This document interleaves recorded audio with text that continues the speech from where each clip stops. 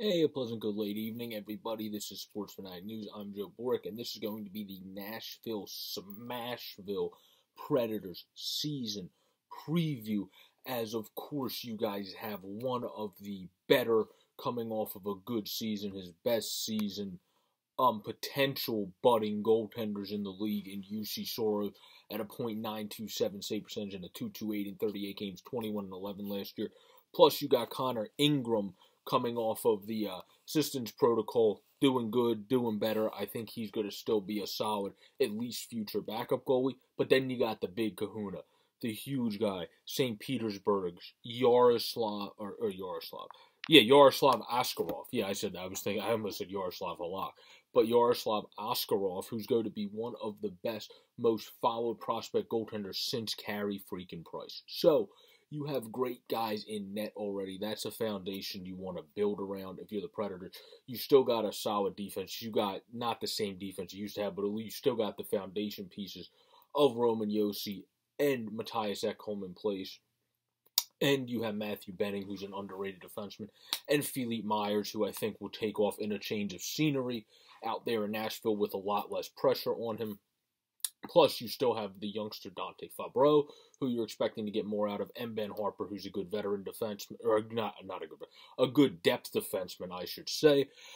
And then you have Rocco Grimaldi, who fills in very nicely when he needs to, and can really be in the lineup every night if you want him to. Plus, the big thing about this Nashville Predators team that is projected by the Hockey News, by the way, Predators fans, 7th in your division, is great young talent that's fun to watch. I already mentioned a couple in Philippe Myers, and you're going to want to obviously be watching some of these guys as they develop in the minors, in Yaroslav Halak over in the KHL, and others as they develop. You also have Rem Pitlick, who I like, got a cup of coffee in the NHL already. But this team has nice young talent in Philip Tomasino. You got Cody Glass, who's going to do good in a change of scenery, I believe, coming from Las Vegas.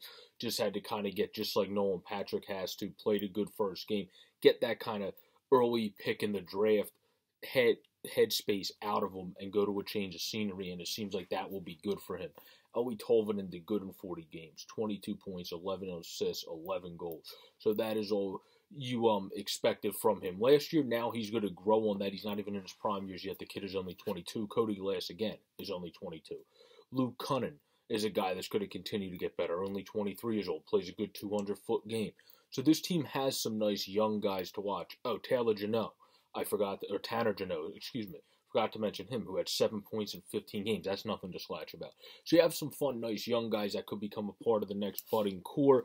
And then, of course, you have Fedor Svechkov, who are going to be down here in a few years. You have David Farrance, who's a defenseman that you could potentially have up fairly shortly. He's already 22 years old, coming out of Boston University. So he's somebody that could be up potentially even as early as next year. So this team has good budding pieces. The problem with that is this division is not going to be easy to compete in when, of course, you have the Colorado Avalanche in your division. You have the Chicago Blackhawks, who, of course, made a lot of moves in the offseason. You have Minnesota, and you, of course, also have the Winnipeg Jets that Elliot Friedman is picking this year as his best team in all of Canada. So it's not going to be easy whatsoever. So it's going to be very hard for this team to compete for a playoff spot, but I don't think that's what you should be looking at for a successful season this year, Predators fans. Hell, you have David Rittich, who needs to really bounce back to prove he can be that backup goaltender after having some struggle bunny seasons here as your backup with UC Soros, who is a Vezina candidate. So you have to see what you have in your backup. You don't want to have to overtax Soros. And again, you have the foundation pieces from your defense, Ekholm and Josi, to train these guys in Myers, in Benning, in the guys like Farrance I mentioned when he comes up, in Dante Fabreau when he's in Ben Harper. So you have good foundation pieces still on this team, and you have good young talent emerging in Glass, Tomasino, in Jeannot, in Tolvanen, so in Luke Cunnin. So this team is set up good for the future. In the present, it's just kind of the patience and the virtue added for Predators fans down there in Smashville.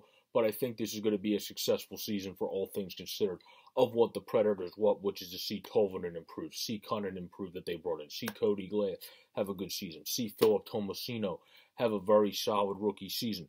Hell, this guy's a very nice, was on a great scoring pace as a teenager in the AHL. He could come in and make a big impact, maybe even compete for that Rookie of the Year with the Calder, and that would be huge, and that would be fun to watch. So you're going to have fun things to watch down there in Nashville, but you still have the struggle bunny contracts you have to try to get out of for this team to eventually probably make their next impact playoff run. But it's still a fun team to watch of much young talent, of Philly Forsberg, who's one of my favorite players to watch in the league, shooting from the right side, great shot, great speed on him. So you have a fun team to watch of youngsters, and you have still the good foundation pieces in Forsberg, Yossi, and Ekholm to teach those youngsters.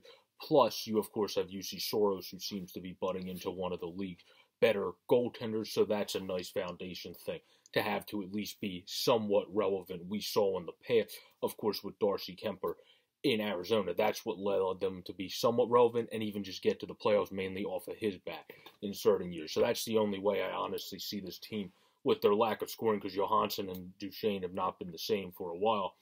I think young guys will have good seasons, but they'll really have to have great seasons for this team to be in the playoffs. I don't think that's a realistic expectation. I think 6th or 7th in the division is where it'll be.